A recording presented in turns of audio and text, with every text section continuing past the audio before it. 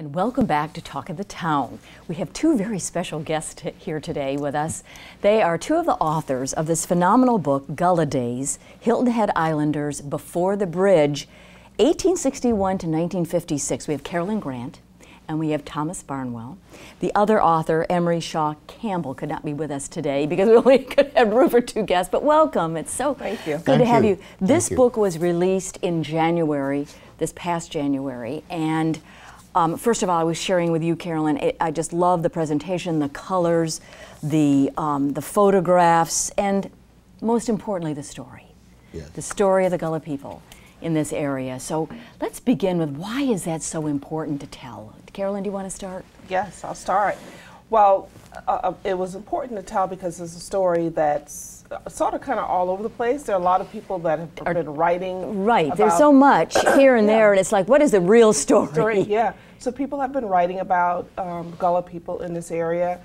And what made our book different is the fact that it was actually written by Native Islanders, Gullah. The two of Gullah you, people, both yeah, Native and also Islanders. Emery. We're all within fourth and fifth generation Islanders. Okay. And then a lot of our stories in the book have been told by descendants of enslaved people and Native Islanders. So that's what's really different, and it's all in one place. You know, all in one place, yes. And how is the book laid out? Do we begin with it each year, or is it laid out by story by story? How is it organized? We have it organized from the beginning.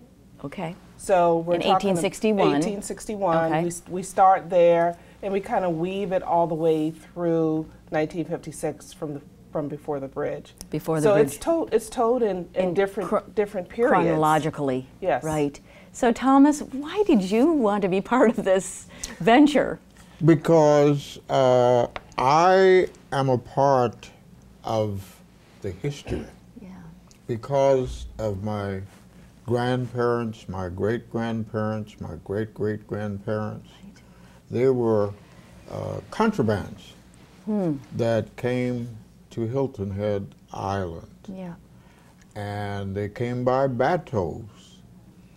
And they settled at a place called Mitchellville. Yes, yes, I've been there, yes. And it is extremely important for this story, as Ms. Grant said, to be told, because you will not find the reality of what's in this book in any history books. Okay.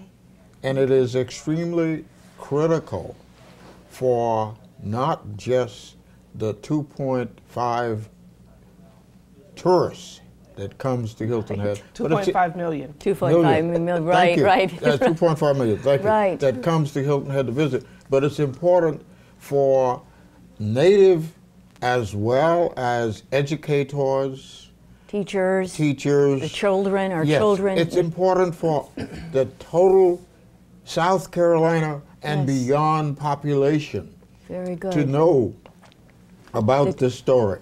So how long did it take you to write this, to put this together, Carolyn and Thomas? Well, we actually started well over 20 years ago. Oh, wow. Very long time ago.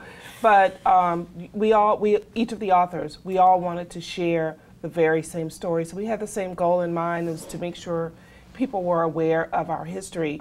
So Thomas and Emery actually probably got a little bit involved before me, because I always tell people the book ends at 1956 before the bridge, and I came afterwards. Right. So, are you saying you were born after 1950? I'm just teasing you. So they had an opportunity to start actually participating with some interviews back in the 70s. Wow. And capturing stories from elder members of the community at that time. Very good. So, you know, here I came in years later, and, you know, when we realized we wanted to do the same thing, we kind of picked up on those interviews and started talking to people and capturing a lot of the stories. Wonderful. Before people passed away. Yes, that's right. Yeah. That's right. Now, our time is up, unfortunately, but I did want to share with everyone that on February 27th, there is going to be a book signing. at the Coastal Discovery Museum. Right. Carolyn, you will be there. I will be there. And Thomas, Yes. you will be there. And Emery will be there And as Emery. well. So, and it's at 3 o'clock, and people can ask many, many more questions. The most important thing is you can get this at Sonesta, you can get it through the publisher, you can get it at the Coastal Discovery Museum. Again, Gullah Days, Hilton Head Islanders before the bridge. And each of our ancestors played a major Role part in all of that, in this writing this story. story. Thank you so much, Thomas and Carolyn. I appreciate your work and bringing this to our community, our tourists, but our islanders that are here now today. And we'll be right please. back Thank with you. Talk of the Town. Thank you.